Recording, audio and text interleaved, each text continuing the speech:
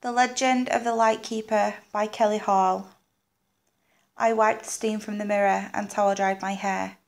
Talon was long settled in his room. I wondered what he thought of all the stories we'd heard.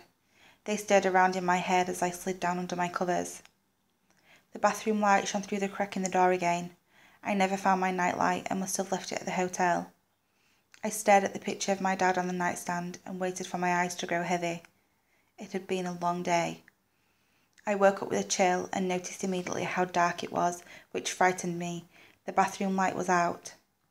All of a sudden, I saw the shadow, like black ink on dark paper. I could just make it out. It moved fluidly toward me, and then came a flash of light out of the corner of my eye, over my nightstand.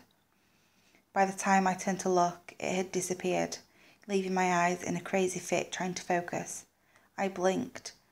The walls I knew were there, but didn't seem to exist in the vast darkness.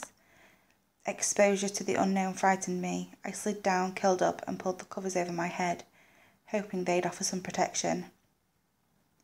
Being afraid of the dark was a little embarrassing considering my age, but I had a good reason. All my life I'd seen shadows, inky, flowing shadows that lingered. Early on, I realised they weren't visible to anyone else, and I'd never been able to explain them.